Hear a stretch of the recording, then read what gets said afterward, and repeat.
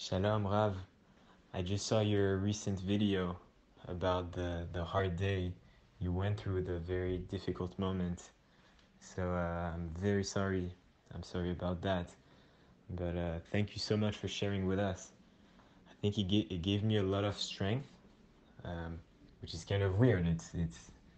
But maybe it's because you were so honest, and the fact that you're able to share this with us, being like emet, it's very powerful. So thank you. And yeah, I just wanna.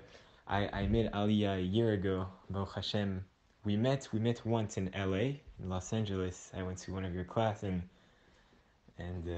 actually it was really funny because I'll always remember this moment. Like I was thinking of you. I knew you were in LA, and it's like I wanted to see you. I wanted to sit down with you to talk, just to see you, your family, like to see you with my eyes in live. And I was driving, and randomly I see you in the street. Like I see you in the sidewalk, and I'm driving fast. I'm driving, and I'm like and you're on the other side of the street with your kids on the sidewalk in front of the house.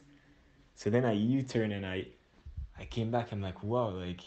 And then I went out of the car. I hugged you for like maybe 10 seconds. No, I hugged you, and then we talked very fast, 10 seconds, and that was it. And then I look back, and ever since that moment, I'm like, wow, Baruch Hashem, like, what are the chances? Like, I thanked Hashem. Like, for me, it was a big deal to see you, and just to ask. I asked Hashem, like, wow, I want to see him.